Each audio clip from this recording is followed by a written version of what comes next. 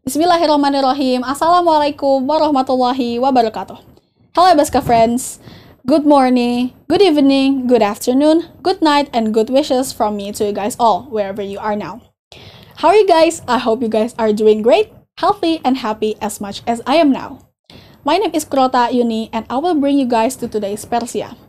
We begin by praising Allah Subhanahu wa Ta'ala and bearing witness that no one has the right to worship unconditionally except for Him.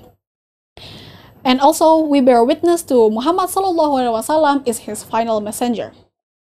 We ask from Allah for His peace and blessings upon the Prophet Muhammad Sallallahu Alaihi Wasallam and His messenger, His family, and everyone that served alongside them, and those who follow the blessed path until the day of judgment. We ask Allah to make us amongst them. Amin ya rabbal alamin. As you guys know, we have to thank Allah to let us enter Ramadan again. This is a month full of good deeds, not only about the understanding and the suffering from the poor and needy, but it also gives us an understanding about a sense of togetherness. So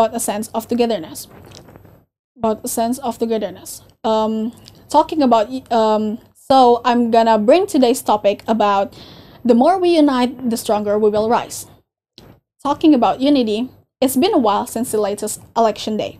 Yet some people are still keeping distance and building high walls against each other.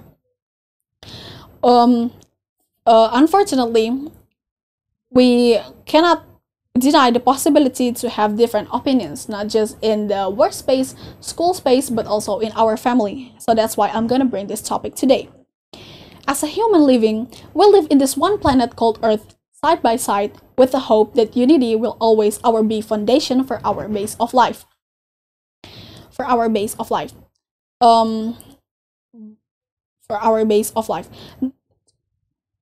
Let me give you a simple example. Unity also gives us an understanding about how life really is and forces us to dig deeper into the history. Let me give you what some of you guys may ask, why history? What kind of connection do they have until I mentioned it before? Let me give you a simple example. Indonesia, a couple years before Independence Day.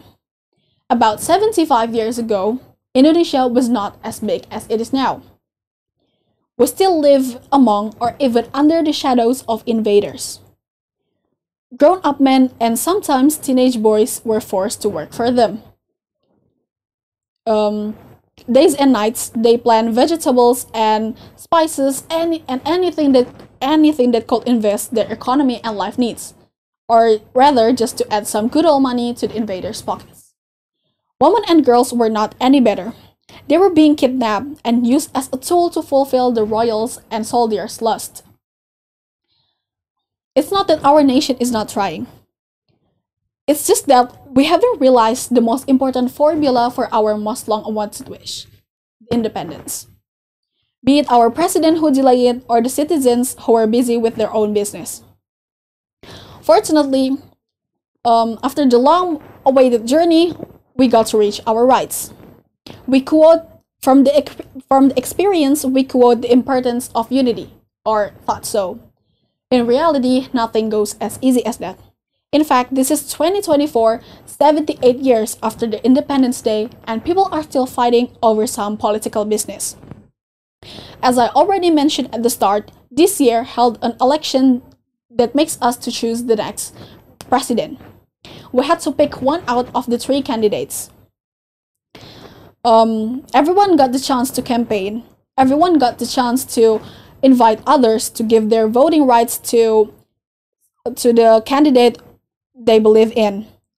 But we never got the chance to use any hatred or any worse way to add our votes. So why do we have to fight against each other? That means in the present we have to present someone to fix this problem, and hopefully it is from our generation. As a Muslim generation, we have to collaborate and participate in the act to bring back the Muslim era.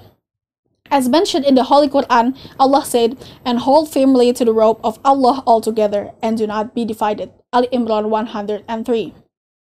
Aside from the eternal issues, we also have to be aware of the external issues. I'm gonna point out the Palestine-Israel topic. Israel has been colonizing Palestine since 1917. It means more than 100 years they suffer from Israel's depravity. Luckily, Hamas-led Palestinian fighters began their massive invasion attack at the Gaza Road on 7 October 2023. They start the invasion by attacks with at least 500,000 of rocket attacks, and they got to invade the closest Israel residential and military installation. The Israel government stated a war declaration as a response by doing the Iron Sword operation. I'm really questioning their brains here. How come their minister said that he would abolish the month of Ramadan? Is he God? Better they vanished by themselves.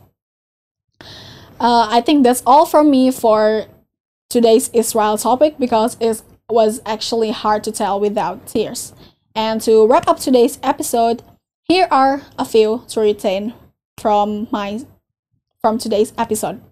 Jadi kesimpulannya, yang pertama, kita bisa mengambil pelajaran bahwa dengan persatuan kita